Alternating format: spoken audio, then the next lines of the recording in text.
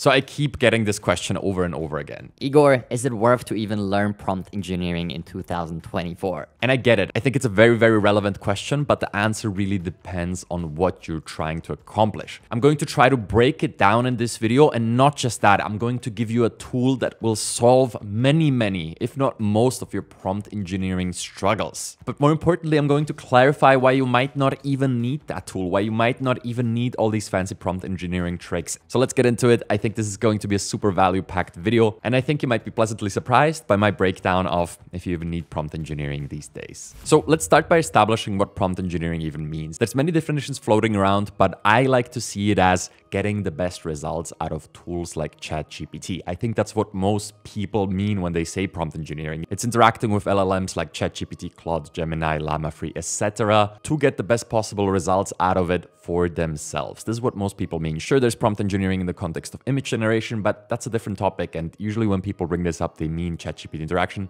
That's why we'll be focusing on that today. So why is this called prompt engineering and not using ChatGPT? Well, because the main interface with ChatGPT is prompts. It's natural language. It's set up for humans. We can speak to it in the same language that me and you both use to communicate in our everyday lives. And then prompt engineering is manipulating that language and being aware of various tips and tricks and phrases that then improve the results or unlock entirely new abilities altogether. But it's interesting because if we look at the example of ChatGPT, so many tools have been added into it that getting the most out of it goes beyond just knowing what to type into that little chat box. You have image generation, you have data analysis, you can store things into memory, you have GPTs with external knowledge bases and actions that can do things by connecting to external APIs. This goes beyond just telling it the right words to get better outputs. And over time, my personal definition when I answer these questions is really all of this. It's a holistic look at ChatGPT, all the tools and capabilities combined. Because, for example, to use the data analysis tool well, you need to be aware of the different capabilities of the different types of graphs it can produce for you. And then you can prompt it to do that, which brings it back to prompt engineering. That's why I'm saying I include this in my definition. So now that, at least for the context of this video, we established our definition, do you need prompt engineering in 2024? And the answer is it depends on what you're trying to do. I would break this down into two categories, okay? We'll keep it simple here. The first category is you're interacting with ChatGPT yourself. You're sitting there, you're typing things in, you're getting results, and you have the ability to go back and forth, just like you would with a human assistant. Now, for most everyday users, for most consumers, this is the main use case. You sit here, you open a new chat, and you start typing requests, and then you get results, you look at them, and you follow up with more messages. And in this use case, where you're there to do the quality control, to follow up, to include other things, I think most people don't need prompt engineering. A basic education is extremely valuable, being aware of all the different toolings, being aware of some of the different prompting tricks or some of the hidden abilities. Like, for example, the ability to generate interactive quizzes, or knowing that you can just throw an Excel sheet at it and also chat with that.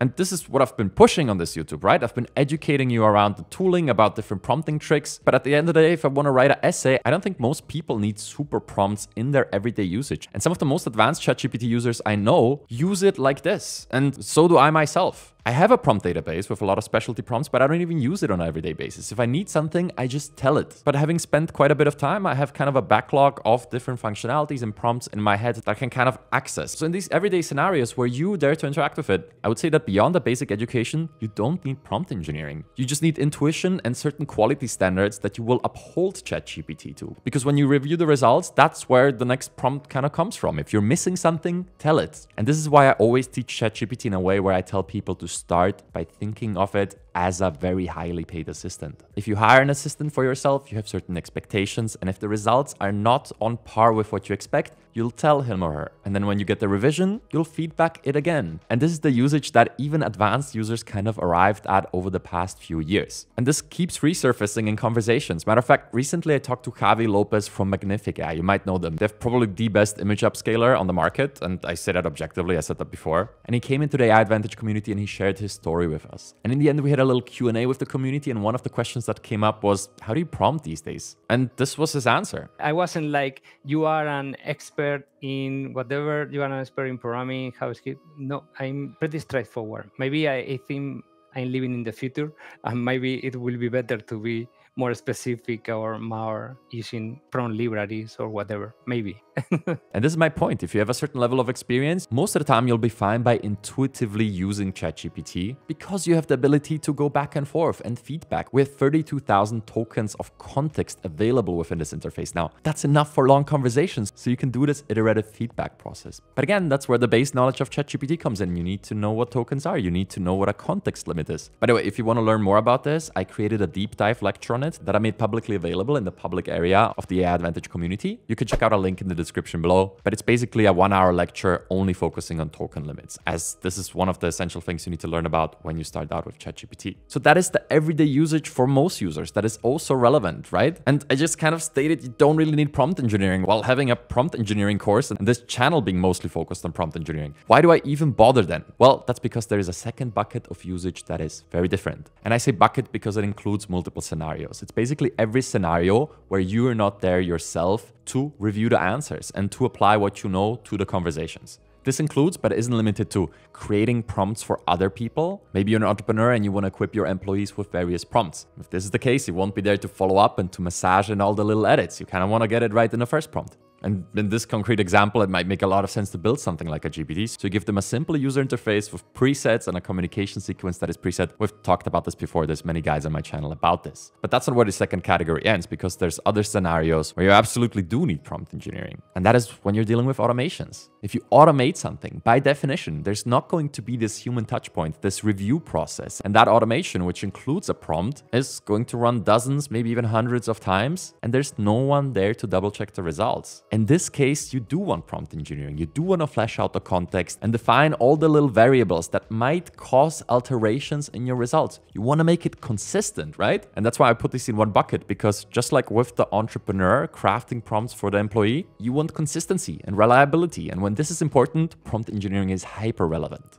And there's also this third scenario, which belongs in this bucket, which is when you have a use case that you use over and over again. Maybe a prompt that you use once every week. This is where you also want to flesh it out because you want consistent results every single time. Every time where consistency and predictability is paramount, engineering your prompts and putting in the extra time to flesh out all the context is probably a good idea. Okay, so now we established these two buckets, right? One where you interact with it and you can feedback, and one where you won't get to feedback the results. So what to do about the first one we covered already, right? Most of the channel is about that. It's being aware of different prompting techniques and gaining a basic education on what tools exist and what they can do. But for the second bucket, you really do want to get into more intricate techniques. This is where super prompts come in. This is where fleshing out a one-line prompt into something that spans across the entire A4 page is probably a good idea. But how do you do this? Because this is a skill that is not that easily taught. It's not something you can learn in 2 free YouTube videos. And no, this is not going to be a sales pitch for another course or something. Because even experienced prompt engineers that do this as their full-time job need a lot of time to extend these prompts and to flesh out all of the context. But I think we found the solution that will solve 80% of these issues for most people. And we've been working on this solution for months and about to give it to you for free. This solution has been co-developed between Rastislav Dujava, a Czech prompt engineer that I actually met early 2023 in the AI Advantage Discord community that morphed into the AI Advantage community today. But Rastislav basically came along and we started collaborating on a lot of projects and exchanging thoughts. And over the course of the last year, he actually quit his last career and he became a full-time prompt engineer in Prague, Czech Republic. And he has been crafting these intricate prompts on an everyday basis for his company and the clients of his companies. And as Rastislav has been developing this, he has been consulting with me on a regular basis on how to lay this out so it's usable for you. And with the AI Advantage community, we've been testing and iterating on this since a while. The result? A brand new AI Advantage GPT named Sam the Prompt Creator. What does it do? It takes a problem you might have and it generates a complex prompt with all the context fleshed out. In other words, it's a really effective prompt generator. And we also built a function in where you can put in your existing prompts and it turns them into this more advanced version for you.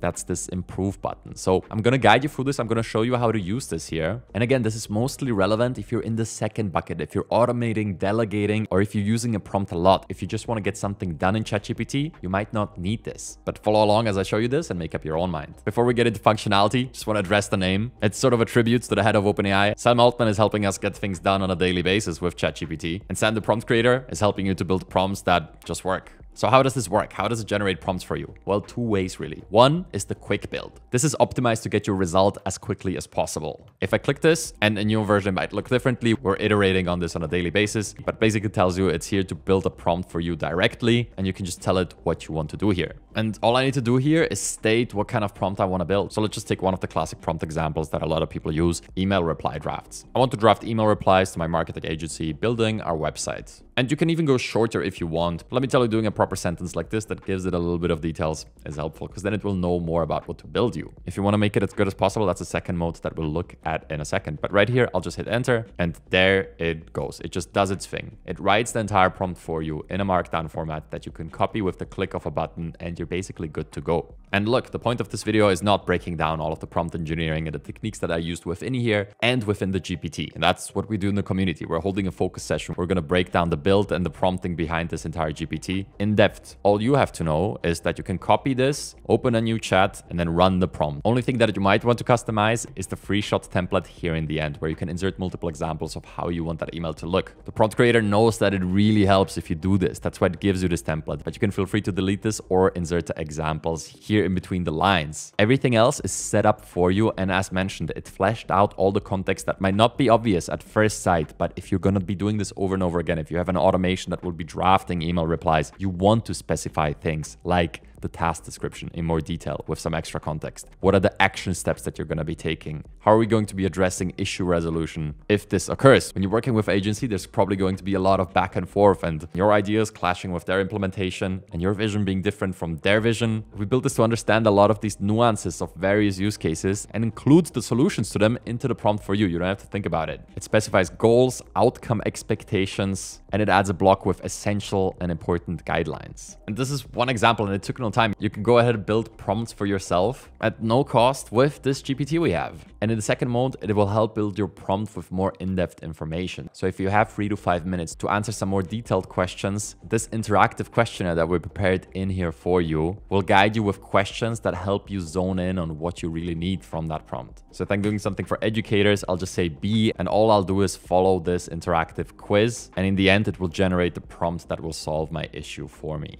In the second step, I do the same thing I did with the quick build. I'm going to take a different route, say I want to create interactive quizzes for my prompt engineering students. And then as you can see, more multiple choice questions that become more and more focused on your use case. I will just fast forward to all the sections and then we can look at the result. And there you go. After going through all the 9 sections, it crafts this prompt for me that now is obviously way more dialed in than the quick build.